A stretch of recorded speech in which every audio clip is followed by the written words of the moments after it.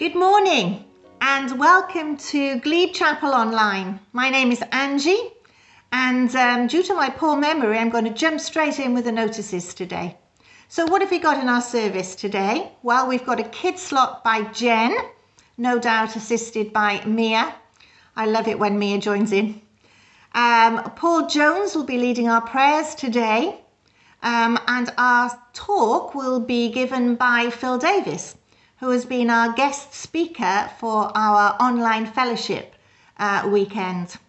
It's the first Sunday in the month, and that's always set aside to wish those people with a birthday in March a very happy birthday.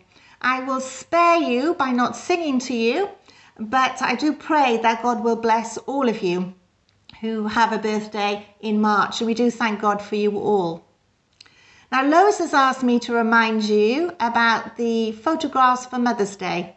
I believe the idea is you take a picture of you and your mum and send it to Lois, and so that can become part of our Mothering Sunday service.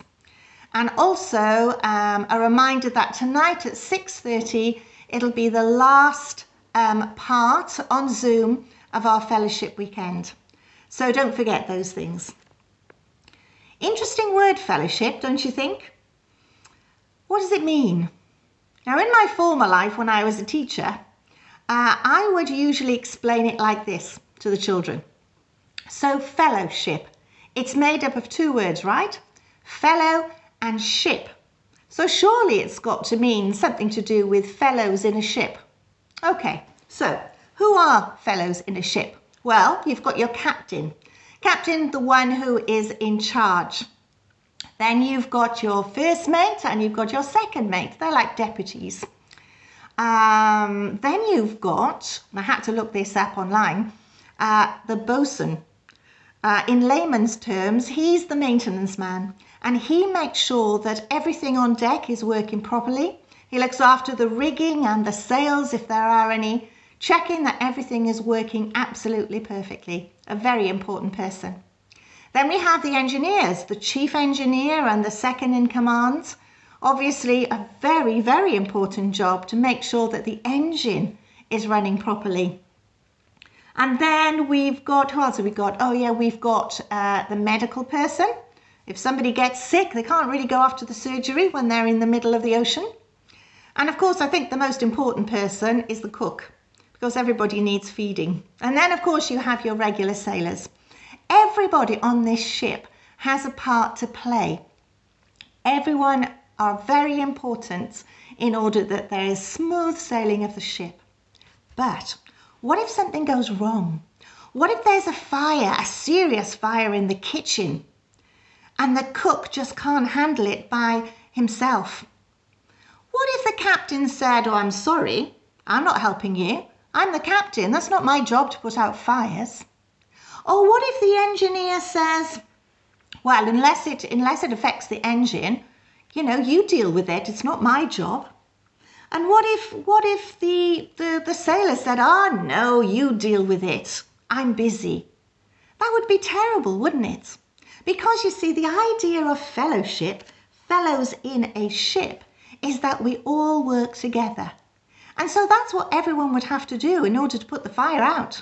Everybody would forget about what roles they normally do, perhaps have to humble themselves and pitch in and help put out the fire. Because that's what fellowship is, everybody working together. And church fellowship is like that too. We're a team. We're fellows in a ship, all working together. Each of us with different gifts, but all with the same aim in order to show God's love to everyone around us, including ourselves and people outside as well. Sometimes, of course, we get it wrong, and that's sad. But by the grace that God has shown us, we therefore have to show that same grace to everybody else. And hopefully then, things will be plain sailing. You know, the Bible speaks about fellowship too, but it doesn't speak about a ship, it speaks about a body. And as our call to worship today, I'm going to read from 1 Corinthians 12, verses 14 to 26. Listen to this. Now the body is made up of one part, not of one part, but of many. If the foot should say, because I am not a hand, I do not belong to the body, it would not for that reason cease to be part of the body. And if the ear should say, because I'm not an eye, I do not belong to the body, it would not for that reason cease to be part of the body. If the whole body were an eye, where would the sense of hearing be? If the whole body were an ear, where would the sense of smell be? But in fact, God has arranged the parts of the body, every one of them, just as he wanted them to be. If they were all one part, where would the body be? As it is, there are many parts, but one body. The eye cannot say to the hand, I don't need you. And the head cannot say to the feet, I don't need you. On the contrary, those parts of the body that seem to be weaker are indispensable. And the parts that we think are less honourable, we treat with special honour. And the parts that are unpresentable are treated with special modesty, while our presentable parts need no special treatment. But God has combined the members of the body and has given greater honour to the parts that lacked it, so that there should be no division in the body, but that its parts should have equal concern for each other. If one part suffers, every part suffers with it. And if one part is honoured, every part rejoices with it. Now you are the body of Christ, and each one of you is a part of it. And I said in the beginning, we have been enjoying, well, we will have by the time you watch this, a fellowship weekend. And we're very aware that some of our church members are not able to access the internet or find Zoom a little bit difficult. But I think we want to say this morning that you are no less part of the fellowship. And I hope you've really enjoyed the little parcels that we've been able to bring you, just to say you are still part of the fellowship and we love you. Let's pray. Heavenly Father, we thank you so much this morning for putting us in families, especially, Lord, your family, which is worldwide. We thank you for our brothers and sisters all over the world. And in our own fellowship at Glebe, we recognise that everyone has different gifts according to what you've given us, and we thank you for that. And we do pray, Lord, that you will help us work together as a team. Thank you so much for the people who have worked so hard with technology to make sure that we can, in a very strange way, meet together on a Sunday morning or a Thursday morning or a Sunday evening. We thank you so much for them. And we pray too, Lord, for people who have not been able to meet on the computer. Father, we pray for them especially, that they would be very aware of your presence and still feel that they are a vital part of the fellowship of Glebe. And for those, Father, now, as we meet together this morning, we pray that your presence would be with us. We pray a blessing on all those who watch this service. And we thank you so much for the privilege of prayer. We thank you for who you are. And we thank you once again for being part of your great family. And we pray all these things in Jesus' name. Amen. Hi guys, so if you just grab your words and let's sing together, Yet not I, but through Christ in me.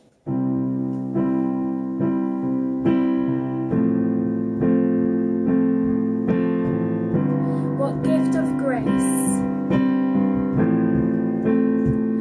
what gift of grace is Jesus my Redeemer. There is no more for heaven now to give. He is my joy, my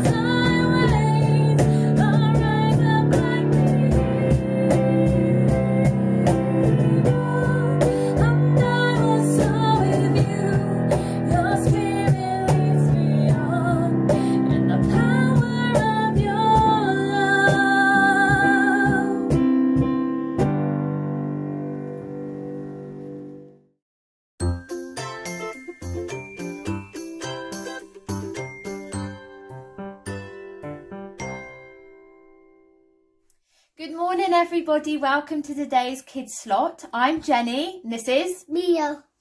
Today we're going to talk about going back to school, and I know that most of you, if not all of you, are going back to school tomorrow on Monday. So are you going back to school tomorrow? Yes. Yeah, and how do you feel about that? Are you feeling excited or worried? A little bit of worry because when you go back to school, it's your first time, and some of you might be scared at school, but it's okay because your teachers will look after you. Yes, yes. So we're going to think about how you can make yourself feel better, or who can make you feel better. So what things could we do to make going back to school easier? So you could plan something exciting to do at the weekends with your mummy and your daddy. You could, after each day, after you've been to school each day, you could talk to your mummy and daddy about the most exciting things that you've done that day, or the silliest things that you've done that day. But God tells us in the Bible to tell him about your day. So as well as telling your mummy and your daddy, tell God about what you've done that day as well, and tell him about your worries, because he cares for us. Now we're going to do a little bit of an experiment to show you. Right, I've got this bag here, a school bag, one of Mia's school bags, and I'm going to put it on Mia. So turn around. She doesn't know what we're going to do. Ooh, how does that feel, Mia? Hard. Hard? Is it really heavy? Yes. Yeah, do you think we should take it off? Do you think you'll be able to walk very far in that? No. No, let's take it off then. Let's have a look and see what's inside. So let's open it up. Now really, in your school bag, you only need what you absolutely need for school. So, do you think you need your water bottle for school? Yeah, so we'll need that. What could be so heavy in here? What else is in here? Oh, what's this? Pencil case with your pens and pencils. You need that, don't you, for school? So we'll keep that. Oh, what's this? Oh, that's really heavy. Oh, it's got some writing on there. What does that say? Worry about being around lots of people. Do you think that's something you're taking to school with you? That you're worried about being around lots of people after being around not very many people for such a long time? I don't think we need that, do we? But that's something we worry about. Worried about difficult schoolwork. Are you worried about that the schoolwork will be really difficult? We'll leave that there. How about being nervous about having no friends? Do you think maybe your friends won't want to play with you or something like that? Is that something you worry about? What's this one? One more. Are you anxious about being away from your home and family? Is that something you're worried about as well tomorrow at school? Well, we're going to keep all of those things out. And we're going to show you a video now about some birds and some flowers. Can you see that bird eating the nuts? Doesn't look very worried to me. But look closely. Yeah. And this beautiful daffodil. Got no worries, no cares in the world, no stresses. It looks absolutely stunning. And these crocus, they're coming up even though it's a really cold day. They're still flowering because they know that they've got everything they need to survive and to keep going. So you could see in those videos, the birds, they had no worries at all. They didn't worry about where they were going next, what tomorrow might bring. And those flowers, they just completely look stress-free. And what does the Bible say about that? In Matthew 6, God says, look at the birds, free and unfettered, not tied down, careless in the care of God, and you count far more to him, to God, than birds. Okay, God provides us with everything we need, and he orders us not to worry. He doesn't say, please don't worry. He says, don't worry. Telling you, don't worry about it. He wants us to trust him. It also says in 1 Peter, so be content, be happy with who you are. God's strong hand is on you. Live carefree before God. He is most careful with you. He only wants to look after you. Okay, so what we're going to do, in this backpack that Mia's going to take to school, I think we should include the pencil case and we should include the water bottle because we need those things. But all those things that we're worried about, that you're worried about going to school, I'm not going to put them in the backpack. And do you know what we're going to do with those things? Nervous about having no friends, we're going to give that to God. Anxious about being away from home and family? We'll give that to God. Worried about being around lots of people? I'm going to give that to God. And worried about difficult schoolwork? I'm going to give that to God too, because He wants to take that on. He doesn't want you to. So now, Mia, stand up. I'll put that bag back on now that we've not got all those worries. How does that feel? Nice. Nice. Do you think you could run really far now with that backpack? Okay. You could get really far with that backpack, yes? Yes. Yeah. So, in Philippians 4, don't fret or worry. Instead of worrying, pray. Pray to God. Let God know of your concerns. God orders us to not worry.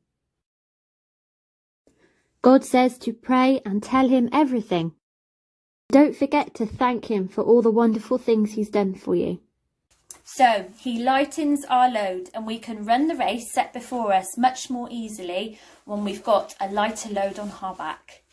Okay, I hope that's helped, and I hope you have a fabulous first day back at school tomorrow, everybody, and back at work as well for you grown-ups if you're going back. It was lovely seeing you all again. See you soon. Have a nice day at school. As a trustee at track, we love nothing better than to try out the equipment. Woo! We like nothing better than to drive each other round the bend.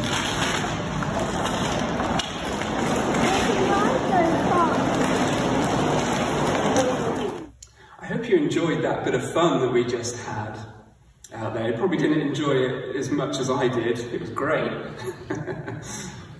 But I don't know if you noticed, there's a seriousness about what we just done. You see, nobody else was there. It was just me. And that's sad, because this place has about 3,000 people each year that come through these doors. And our emphasis here at Track is to provide a safe, fun environment so that young people and people alike can be on the right track towards Jesus, knowing Jesus in their lives. We're going to pray about ministry work at the Glebe. And it's not just about Track. I don't know if you realise, but there are many different ministry organisations that Glebe are connected with. And here's just a few of them. Gideons, Brass Tacks, Counties, Christians Against Poverty, the Christian Tent Mission at the Three Counties Show, Echoes, and I'm sure that there are many others if we put our minds to it and think. You see, all of those ministry organisations have been affected over this last year. We found it difficult to do what we normally do in proclaiming about Jesus. But it's not all bad news, because over this last year, Bible sales have just skyrocketed. Some publishers have produced more Bibles than they've ever published before in just last year. You see, there's a need to know Jesus. So let's just pray. Our loving Heavenly Father, we thank you that you are indeed a God of love, and that your love for us is so great that you allowed your one and only Son to come and take our punishment and die on a cross in our place, taking our sins and making us clean, all because of Jesus and your love for us. Lord, we pray that your will be done here on earth, that your life-giving word will continue to change lives all over this world. Lord, we pray for the many ministry outreaches that we have mentioned, these organisations that are adapting, they're changing in an ever-changing environment. Give them wisdom and help them to continue in reaching out, giving hope in a lost world. Lord, we pray that as you asked us to pray in Luke 10, the harvest is great, but the workers are few. We pray that you will send more workers out into your fields. Lord, we pray that you will empower us to live and speak for you. Give us opportunities to share the love of Jesus to the people that we meet. We pray for those people that are seeking you, that they too will find you.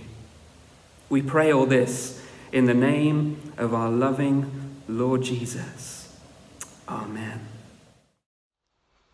The reading today is taken from Mark chapter 11. I'm reading from the New Living Translation and starting at verse 1. Jesus' triumphant entry. As Jesus and his disciples approached Jerusalem, they came to the towns of Bethphage and Bethany on the Mount of Olives. Jesus sent 2 of them on ahead. Go to that village over there, he told them. As soon as you enter it, you will see a young donkey tied there that no one else has ever ridden. Untie it and bring it here. If anyone asks, "What are you doing?" just say, "The Lord needs it and will return it soon." The 2 disciples left and found the colt standing in the street tied outside the front door. As they were untying it, some bystanders demanded, "What are you doing, untying that colt?" They said that what Jesus had told them to say, and they were permitted to take it. Then they brought the colt to Jesus and threw their garments over it, and he sat on it. Many in the crowd spread their garments on the road ahead of him, and others spread leafy branches that they had cut in the fields. Jesus was in the center of the procession, and the people all around him were shouting, "Praise God! Blessings on the one who comes in the name of the Lord. Blessings on the coming of the kingdom of our ancestor David. Praise God in the highest heaven." So Jesus came to Jerusalem and went into the temple. After looking around carefully at everything, he left because it was late in the afternoon. Then he returned to Bethany with the 12 disciples.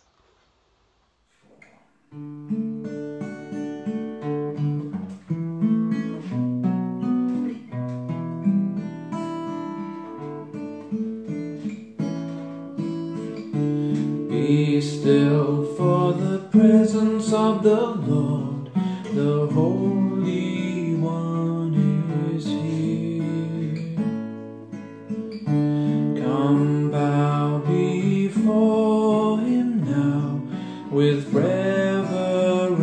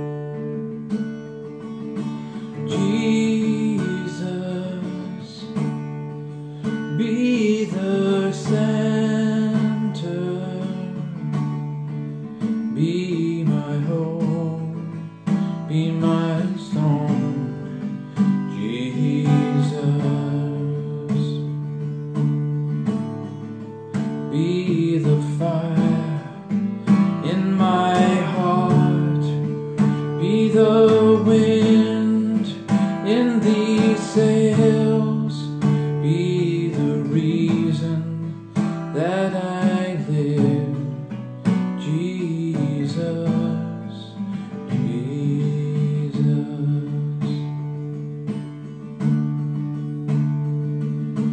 Jesus,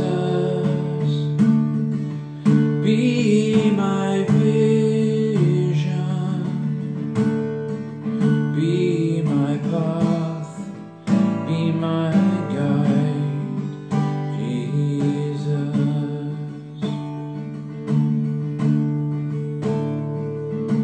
Jesus, be my vision, be my path, be my guide, Jesus.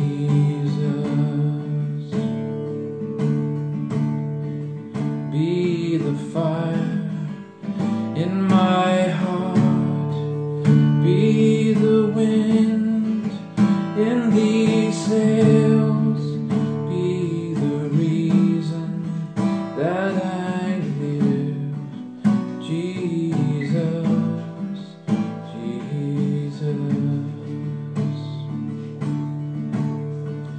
Be the fire in my heart, be the wind in these sails, be the reason that I live, Jesus, Jesus. Jesus be the center.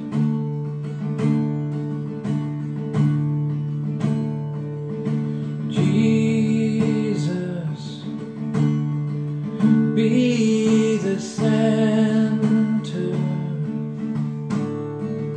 be my source, be my light, Jesus.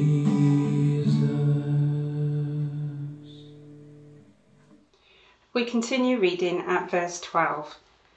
The next morning, as they were leaving Bethany, Jesus was hungry. He noticed a fig tree in full leaf a little way off, so he went over to see if he could find any figs. But there were only leaves, because it was too early in the season for fruit. Then Jesus said to the tree, "May no one ever eat your fruit again." And the disciples heard him say it. When they arrived back in Jerusalem, Jesus entered the temple and began to drive out the people buying and selling animals for sacrifices. He knocked over the tables of the money changers and the chairs of those selling doves, and he stopped everyone from using the temple as a marketplace.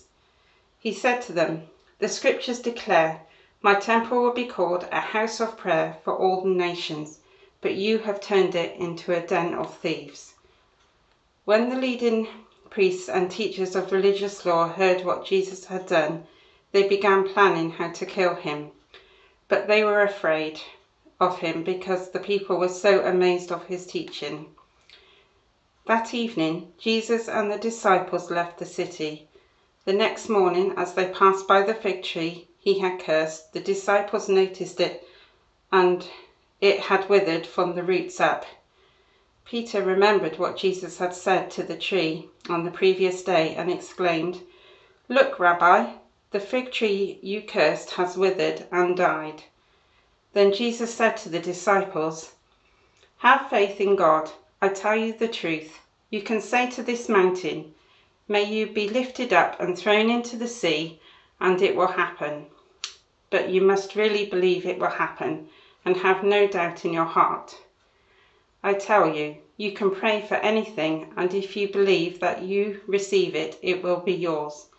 But when you are praying, first forgive anyone you are holding a grudge against, so that your Father in heaven will forgive your sins too." Let's just pray for Phil. Father, we just pray for Phil now as he opens and expands your word to us. May we just be able to learn from it, put into practice and be blessed. And we pray that you'll bless him too. Amen. Good morning and hello again. It's been great being with you throughout this weekend. I'm saying that on Thursday as I record this for Sunday, but I'm hoping in advance we've had a great time this weekend. I don't know when was the last time you were really surprised. Maybe it's someone when you're away from home and you're on holiday, a long way from home, and you meet someone, or you come home and there's a parcel of cakes on your doorstep, or maybe you've watched a film and then you turn to whoever you're watching it with and say at the end, wow, I didn't expect that end. Something totally unexpected, something outside the box, unexpected. Oh, that phrase, I never expected that. The unexpected, of course, sometimes can bring joy and pleasure, but sometimes it can disconcert us, or sometimes it causes real issues or problems, or causes us to rethink our lives. Mark, I almost said Matthew there. We're in Matthew and Dunford, so Mark chapter 11 is such a chapter. And we're going to see at least 3 times where Jesus does something that causes people to gape or scratch their heads. In Mark chapter 6, we have a day that is written in Mark's Gospel with so much detail in the life of Jesus that documents the day starting at 6 o'clock in the morning right through to 6 o'clock the next morning. Includes Jesus feeding the 5,000, him walking on the water. But now in chapter 11, we start probably one of the most detailed weeks in the life of Jesus, what we call Passion Week. Jesus has been staying the weekend in Bethany, just 2 miles outside the walls of Jerusalem to the east. He's been staying with his friends, his dear friends, Lazarus, Martha and Mary. And Mark 11 covers, if you like, Monday to Wednesday of that Passion Week. There is a real energy in Mark's Gospel, as you've noticed, isn't there? You know, that sense of at once, straight away. And you can so easily whip through these stories and miss what Mark and God's Spirit are trying to portray. Remember that first part of Mark's Gospel, chapter 1 to 8, is really trying us to think through the identity of the King. Who is Jesus? And now, in the second part of the Gospel, in chapter 9 to 16, we're thinking about the purpose, his purpose for coming to die on that cross and come back to life again. And Jesus has come up the road from the Jordan Valley in this final journey to Jerusalem through Jericho. And Jesus then predicts the 3rd time that he's going to die and rise again. But as so often with us now, the words of Jesus for his disciples go in one ear and out the other. Maybe he's telling us another parable. But this is the 3rd time they've heard it. But in the next 3 days, the next few days, Mark recounts 3 unusual, unexpected incidents that build up this crescendo, building to the whole question of why Jesus has come. The first is on Monday morning. Although we celebrate very often on Palm Sunday, it could quite possibly have been the Monday of that week. But on that Monday of the week, they leave Bethany, where they've been staying, and Jesus sends 2 of his disciples ahead to a little village called Bethpage to get a colt, the foal of a donkey. Now, Bethpage is about a mile nearer Jerusalem than Bethany, on the top of the Mount of Olives, where Jesus will spend a fair bit of time over the next week. And those disciples go and they find that this colt, this foal of a donkey. And Jesus tells them, untie it and bring it here. And if anyone asks you why you're doing it, say the Lord needs it and we'll send it back shortly. And it happens exactly as Jesus says, and they have that conversation. And they bring this colt, this foal of a donkey back. And it says in the passage that they throw their coats over it. And Jesus sits down on that donkey. Others throw coats on the ground, and others take down branches from the trees, we're told in the other Gospels, palm branches. And they come down the Mount of Olives singing and shouting, Hosanna, save, salvation, blessed is he who comes in the name of the Lord. Other accounts of course tell us of a conversation between the leaders of the nation about the children and disciples making too much noise, causing a disturbance of the peace. But Jesus enters Jerusalem and he goes to the temple and he looks around. And because it's late, he heads home with the 12 disciples back to Bethany. Now, there are three unexpected things that we learn. Number one, we see a king on a donkey. Number one, a king on a donkey. When Jesus rides into Jerusalem, people laud him and put their coats on the floor, on the ground, and hail him as king. Notice verse 10, blessed is the coming kingdom of our father David. Hosanna in the highest heaven. This type of parade was culturally appropriate in that era. A king would ride in and be hailed by cheering crowds, just like our own Queen during her Jubilee.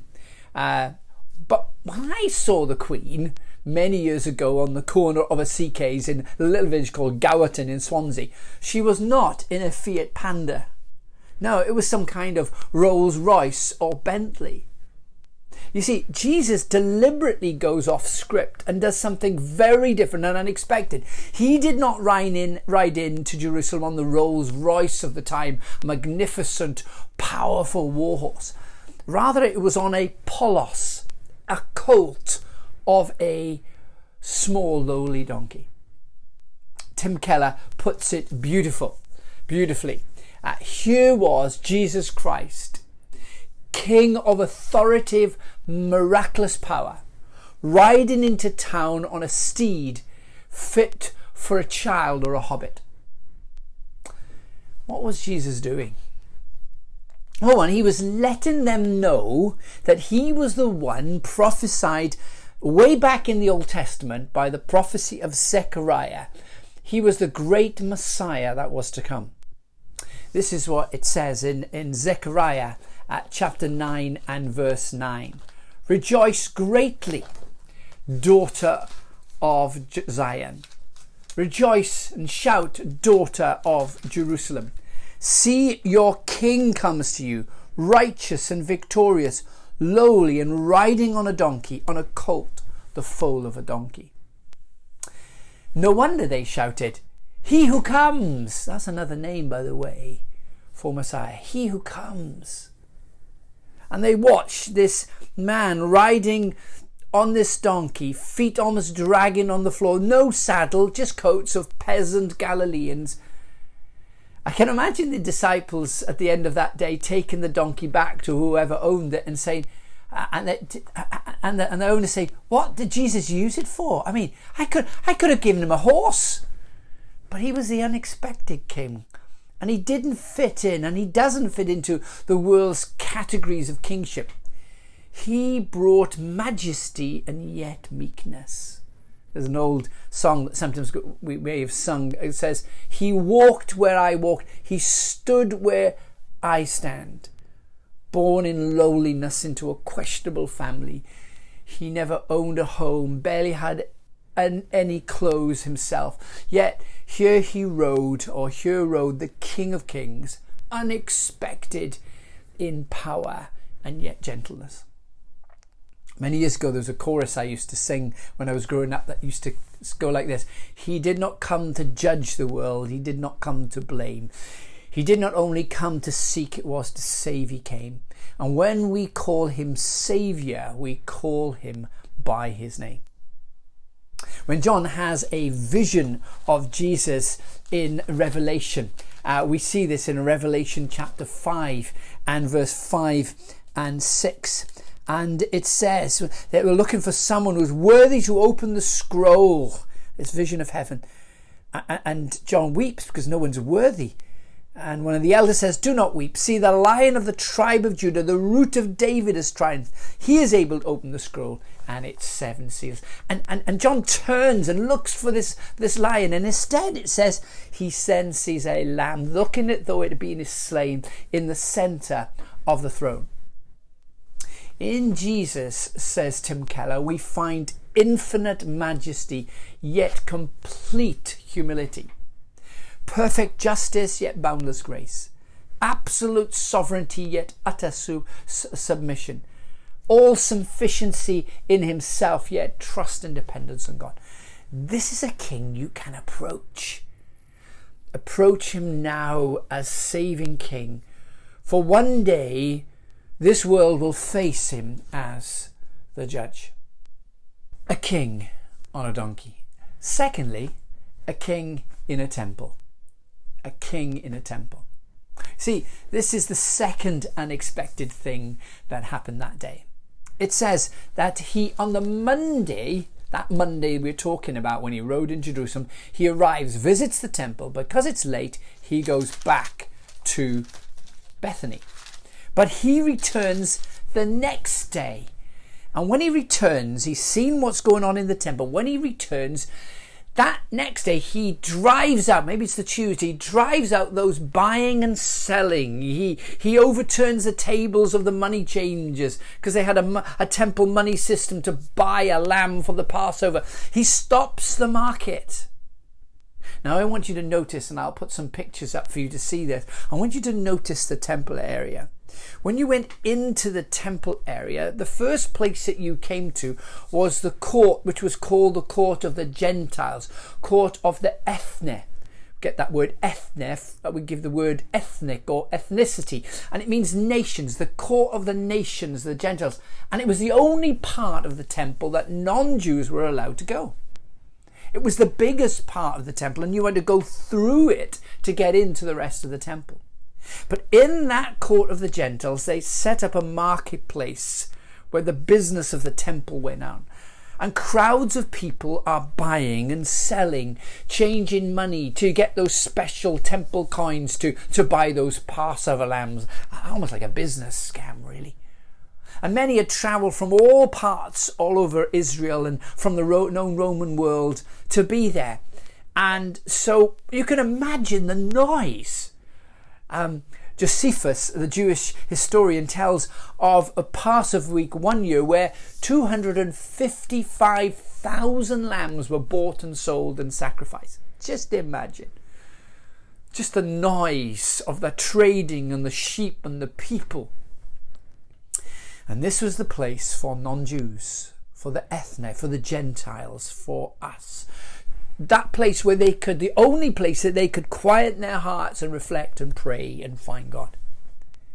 And Jesus turns it all upside down and he drives them out. And he quotes Isaiah the prophet, "My house will be called a house of prayer for all nations." This place is for the Gentiles. And it says they were amazed. Why did it amaze them? Let me suggest a couple of things. Number one, why? Because it was popularly believed that the Messiah would come and purge the temple of foreigners. But instead, Jesus is purging the temple for the foreigners. He was taking the side of the Gentiles, the non-Jew, and he was acting as their advocate. Throughout this weekend, I've been encouraging you to buy and read good books. And here's another one. This is Tim Keller's book on Mark's Gospel. And it's called King's Cross. Really recommend it. And in it, he suggests something deeper and even more unexpected. You see, the story he suggests of the temple goes back to the Garden of Eden, to Genesis chapter 1 to 3. The place where in that garden God dwelt in paradise, where no death, no sickness, no deformity, no evil, no imperfection could exist within God's presence. And in God's presence was shalom, wholeness, well-being, fulfillment, joy, flourishing. But paradise was lost when these first humans, Adam and Eve, decided to surrender and build their lives on other things or the word of others instead of God. And so they're banished from the garden, and at the entrance to the garden was placed a flaming sword to bar them from getting back in. No one could get past that flaming sword into the presence of God. And we, through the millennia of ages, have joined in with this rebellion against God by our words, our lives, our action, our attitudes, our thoughts, and we've pushed God away from us. And there is a sword that stops us getting back to God, the sword of God's fairness and justice. And no one can survive the sword's blow as the Bible says all have sinned. So how do we get back into the presence of God? Well, you see, God provided, in the Old Testament we see this, God provided a provisional solution for his people. He gave them a tent, a tabernacle as it was called, and then the temple, just like the one that Jesus stood right now in as he cleared it out. And in the furthest part of the temple, away from the court of Gentiles where Jesus was standing, was the place called the Holy of Holies. It was a small place with a thick curtain or veil to shield the people from God's presence, because God's immediate presence was fatal to human beings. But just once a year, on the day called the Day of Atonement, or Yom Kippur, you may find that in your diaries or as you look and search, the high priest could briefly go inside, but only if he carried a blood sacrifice, because there was no way into God's presence without going under the sword. But that was only for the Jewish people, only for the Israelites. So when Jesus quotes Isaiah 56 and verse 17, which goes like this, "And foreigners who bind themselves to the Lord, to minister to him, to love the name of the Lord, to be his servants, for my house," he says, "will be called a house of prayer for all nations." That Gentiles could get access to the presence of God. No wonder they were amazed. This was so unexpected. They'd missed the fact, you see, all the way through the Old Testament, that God had said through his prophets that the glory of the Lord, or the glory of God, would cover the earth. In other words, the whole earth would become a holy of holies. People of all races and backgrounds and social classes welcome to the presence of God. Now, to get past that sword, Isaiah again prophesied that the Messiah would be cut off from the land of the living. It's that a famous passage, Isaiah 53, led like a lamb to the slaughter, cut off. And John, remember, in that book called Revelation, remembered the slaughtered lamb, the lamb that looked like he had been slain. You see, that lamb, Jesus, the Lamb of God that took away the sin of the world, that lamb went under the sword and it broke his body, but it broke itself. One author famously called death of death in the death of Christ. You see, Jesus took the sword for you and for me. That's why at the moment Jesus died, the veil, or that curtain that stopped us getting into the Holy of Holies, so stopped humankind getting there, was ripped from the top to the bottom. It tells you in Mark 15 and verse 38. But that curtain wasn't just ruined, it was made obsolete. So now you and I may have access to the presence of God. The flaming sword claimed its victim, and the veil parted, and the way back to the garden, the paradise of God, was permanently open. I wonder if you remember the story of The Lion, the Witch and the Wardrobe by C.S. Lewis, where Aslan, representing Christ, takes the place of Edmund, one of the children who rebelled against Aslan and joined the White Witch. And Aslan was the willing victim in the ancient prophecy that was told to the witch. And Aslan willingly takes Edmund's place and willingly dies for Edmund on an ancient stone table. And then that stone table breaks and Aslan's alive. And C.S. Lewis was hinting at this great sacrifice of Christ. No more sacrifices. The stone table is broken. And for Lucy and Susan, that unexpected moment points us also, as it pointed them, to what would happen unexpectedly on Easter Sunday. The king on a donkey, the king in a temple, and thirdly, the king and a fig tree. Now there's a strange sounding story here. Don't miss it. Let me read it to you again. It says in verse 12, the next day as they were leaving Bethany, this is on his way in, you see, to go and clear the temple, Jesus was hungry. Seeing in the distance a fig tree in leaf, he went to find out if it had any fruit. When he reached it, he found nothing but leaves, because it was not the season for figs. Then he said to the tree, may no one ever eat fruit from you again. And the disciples heard him say it. And a little bit later on, in the next day, on the Tuesday, in the morning as they went along, verse 20, they saw it had withered. It had shriveled up and died. Unexpected. there's something deep going on here. You see, a Middle Eastern fig tree bore two kinds of fruit. Small nodules and the fruits, or the figs I should say, we know and perhaps love. At spring, as the leaves came, before the figs that we eat came out, branches bore little nodules that were abundant and very good to eat. You could pick them and eat them. And if you found a fig tree that had sprouted leaves but no delicious nodules, you knew that something was wrong, something was diseased, and that fig tree was dying on the inside. The growth without fruit was a sign of decay. And Jesus was pronouncing that such in here. Remember, this is before, as I said, he comes in to clear out the temple. And he's using this fig tree to explain to his disciples, if you like, another parable or an object lesson. And it's an object lesson against the dead religiosity. The fig tree wasn't doing its job, just like Israel wasn't doing its job, claimed to be God's people, but didn't bear fruit for him. The temple courts were busy. A lot was happening, but not much praying and not much heart change.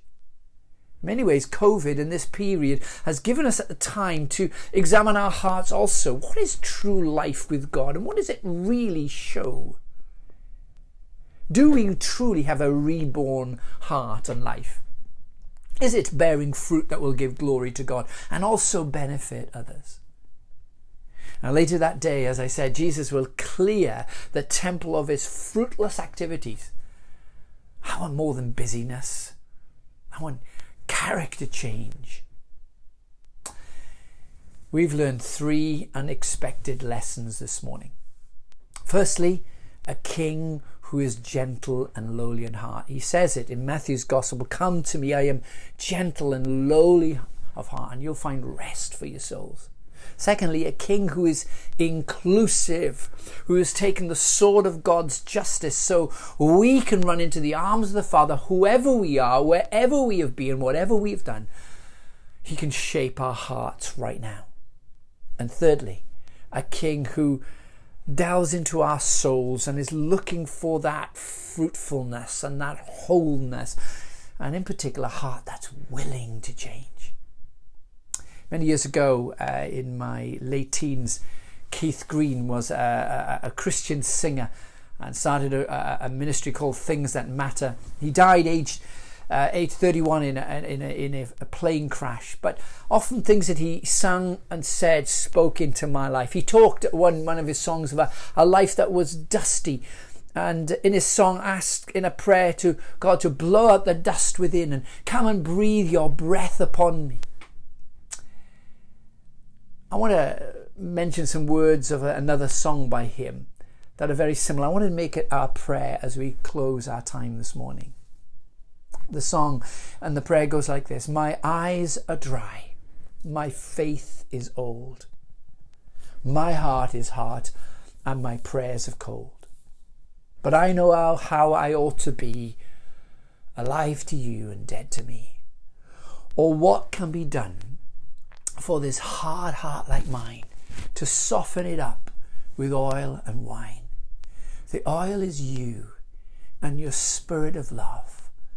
Please wash me anew in the wine of your blood."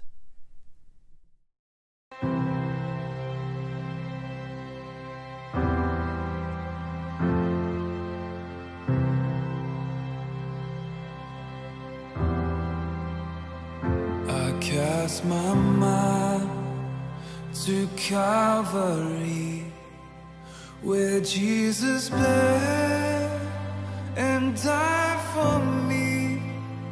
I see his wounds, his hands, his feet, my Savior on that cursed tree. His body bound and drenched in tears, they laid him down in Joseph's tomb, the entrance sealed by heavy stone. Messiah still and all alone.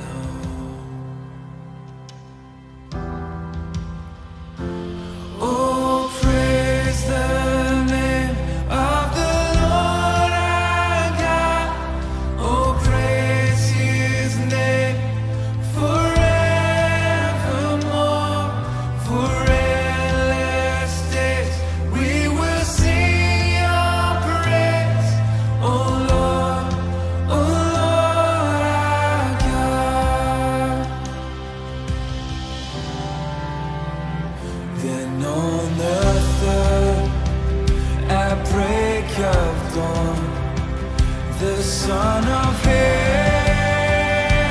rose again.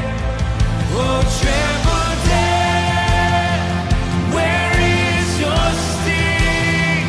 The angels roar for Christ the King. Oh, praise the name of the Lord our God. Oh, praise His name forevermore. For endless days we will sing your praise. Oh Lord our God. Shall return in robes of white, the blazing sun shall pierce the night.